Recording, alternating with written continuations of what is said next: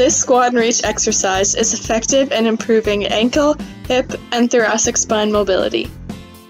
Initiate the movement by getting into a deep squat position, or however low you can get while keeping your toes pointed forward. While in this position, have your hands holding onto your ankles.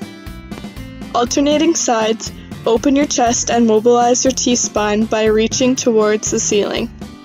Reach as far as you can while remaining in control and stable with your foot flat on the ground. The squat and reach can stretch the muscles of the groin and the adductors, increase T-spine mobility, and increase ankle mobility. It can also help with your squat technique and the ability to reach depth.